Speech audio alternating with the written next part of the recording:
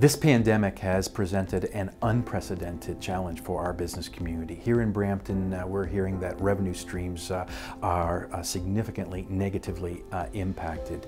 We've reached out to over 500 companies, and here's what they're telling us. They're having to make tough choices to close their business, to take on new debt, to lay off staff, and this is heart-wrenching for many. What I wanted to talk to you today about was focusing on your pull-through plan.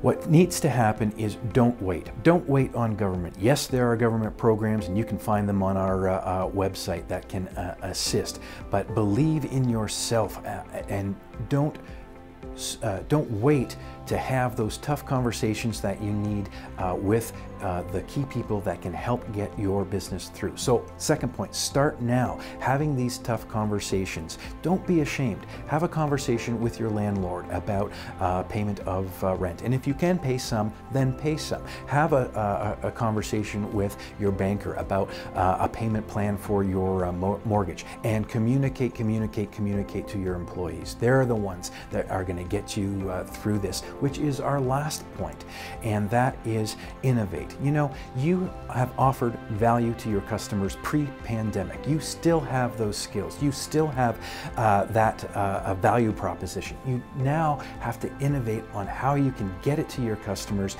in a different way. That might mean more online services. That might mean an e-commerce platform. That might mean video conferencing with your clients.